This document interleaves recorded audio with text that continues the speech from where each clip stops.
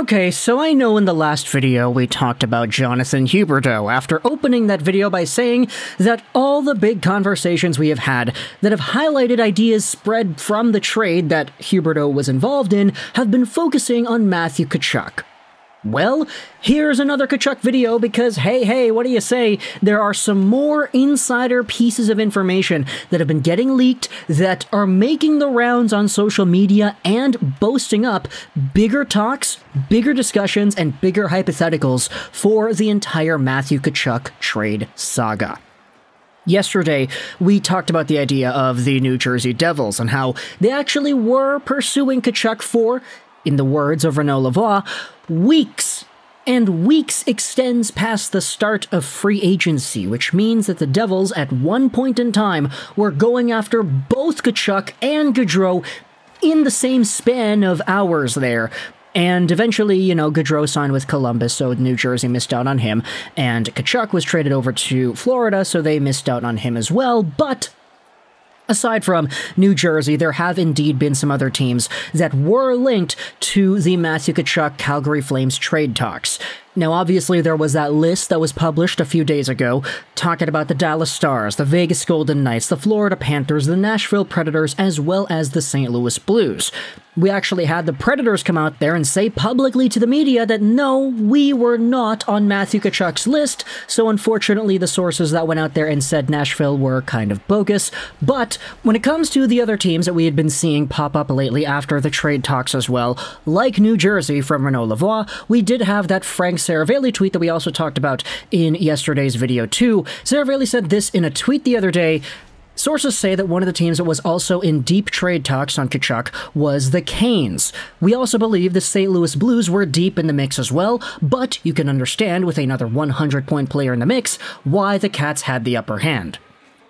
Well, give it a few days, and we have ourselves an article from Jeremy Rutherford talking about the very same St. Louis Blues squad that was reportedly involved in these Tkachuk talks. Here's the article in question: Matthew Tkachuk on his hometown St. Louis Blues team.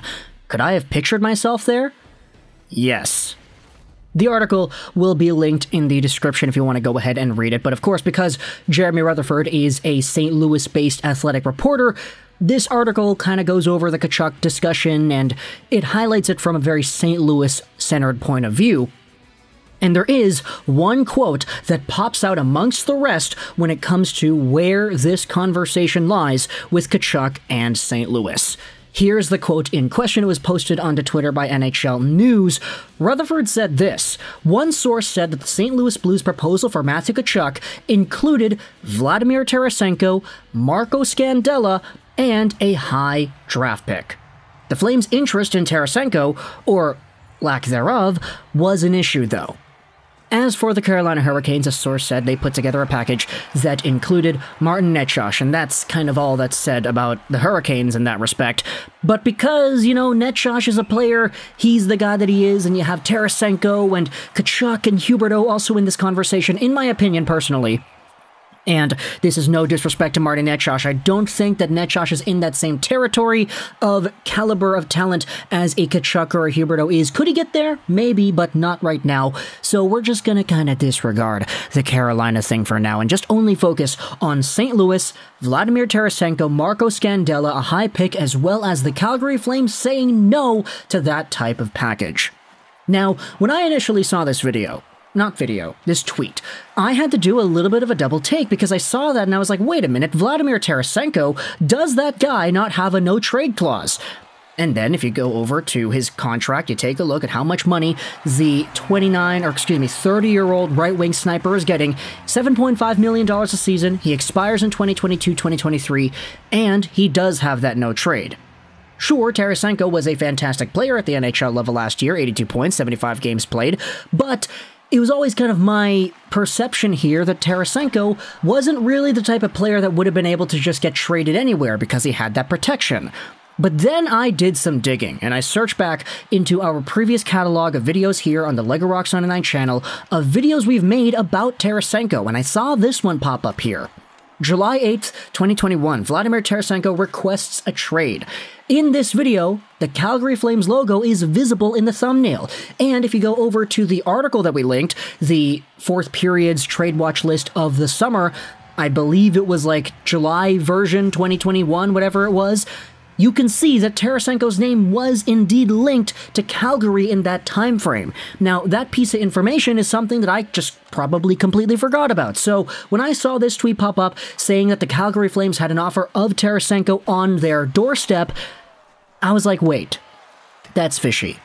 But at the end of the day, you take a look at what the inevitable trade package was, you compare Tarasenko, Marco Scandella, and a high pick to Jonathan Huberdeau, Mackenzie Weegar, Cole Schwindt, and a first, and you could totally understand that, yeah, okay, the Calgary Flames, let alone the interest or disinterest they have in Tarasenko, this is a team that absolutely took a king of the jungle lion-sized bite out of the Florida Panthers with a trade package that they had that was so superior than what this St. Louis Blues offer had in store too.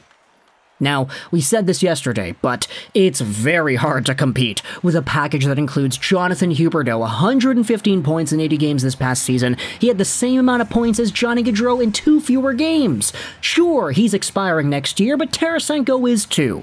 And Huberdeau does not have any trade protection. He's making a smaller amount of money because, hey, there's that Florida state tax right there that's non-existent, and he is absolutely one of the best playmakers in the entire National Hockey League. Sure, Tarasenko is a sniper through and through. He was over a point per game, but 82 points in 70-something games is not 115 points in 80 games. That's it, plain and simple, move on. Marco Scandella, comparative to Mackenzie Weegar, is an interesting one because I really do like Scandella. I was very appreciative of his service that he had in Montreal, but at the end of the day, you have yourselves Mackenzie Weegar, who is a very underrated, very mobile, very all-round defenseman who can produce points as well, who's also signed to a less than $3 million contract until the end of this season as well. He is so good, and he's going to help out a Calgary Flames team that just lost out on Eric Goodbranson in a much bigger way than Marco Scandella would.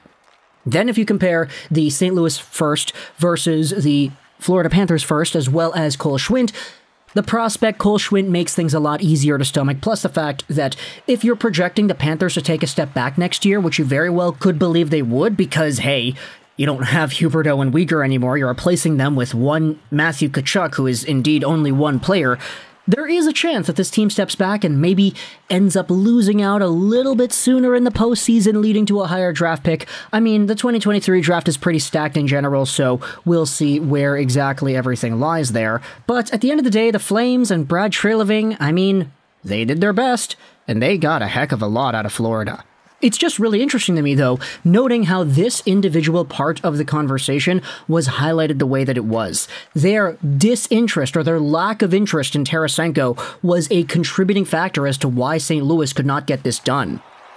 Maybe St. Louis was going out there and saying, hey, we know your guy wants to come here. We know Tkachuk wants to play for us, so here's a package, it's take it or leave it, Tarasenko, Scandella first. If you don't like it, then okay, but this is a team in St. Louis here that your guy really wants to play on, so you'd be really doing your guy a solid if you sent him over here. And, I mean, come on, Tarasenko is like one of the most valuable St. Louis Blues when it comes to offensive ability right now anyway, so it's not really like the Blues could have gone out there and one-upped the Florida Panthers package in general unless they traded away some other players like Kyrou or whatever. We saw the entire Kyrou conversation. In fact, heck, if it was Kyrou and Tarasenko and Scandella and a first, I think that competes a little bit more, maybe even a tad over what the Florida Panthers had, but at the same time, Huberdeau is so good that it's tough to go out there and deny any trade that has that type of a talent attached to it. So, talk in the comments your thoughts about Jeremy Rutherford and the rejected St. Louis Blues Tarasenko-Tkachuk trade that was apparently on the table. Talk to me in the comments your thoughts. If you're Calgary, do you think they made the right move? I think most people would unanimously agree that they did, but you can let me know in your comments any thoughts, extenuating ideas that percolate from this entire discussion over here. Tkachuk, Tarasenko, do you think Tarasenko could have been a good Flame? Are you intrigued as to how they were not interested in Vlad? I very much am, but of course we don't have any other details as to why that would have been the case. Either way though, talk in the comments, let your thoughts. I hope you enjoyed this video. And bye.